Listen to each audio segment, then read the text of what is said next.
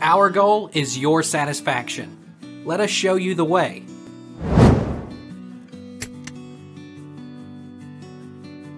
What happens if you don't sand before painting? If you don't sand before painting, you will likely end up with an uneven finish and a paint job that will likely end up peeling after a few months.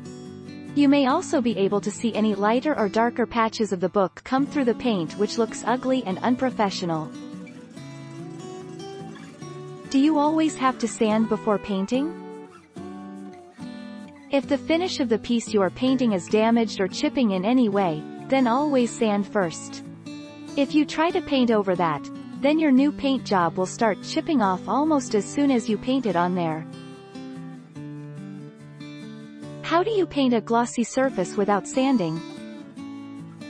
Yes, you can paint over a high gloss without sanding. Start by cleaning the glossy surface with sugar, soap and water. Once it's completely dry, scuff it with a deglosser and let it dry for at least 10 minutes. After that, apply a suitable primer and then paint. How do you paint over wood without sanding? Paint over wood stain in 6 easy steps. Step 1. Start by sanding the wood. Can you paint over stain without sanding? Is a common question. Step 2. Wipe down the wood. Step 3. Add a coat of primer. Step 4. Wipe the wood with a cloth. Step 5. Paint your wood. Step 6. Apply the finish. How do you prepare painted wood for painting? How to prep wood for paint. Inspect the surface of the wood. While this step isn't necessary for anything that's new, look at the surface of the wood if it's older.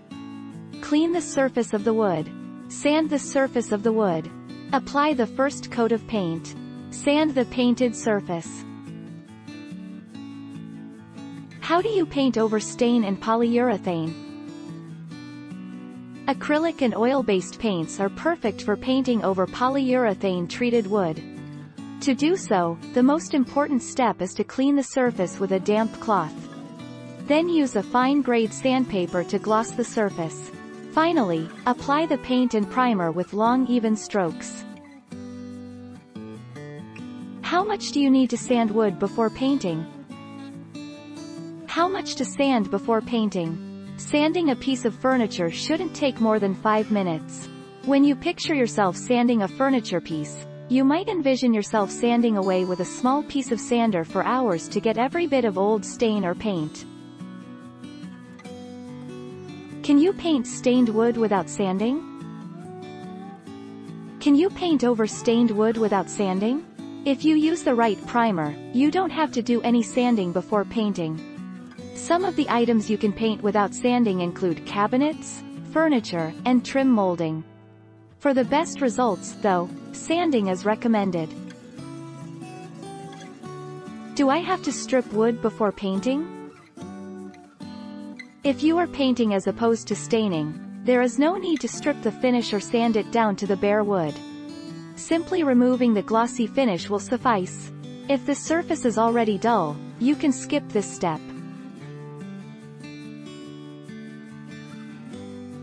Take our lead. Let's help you make your mark.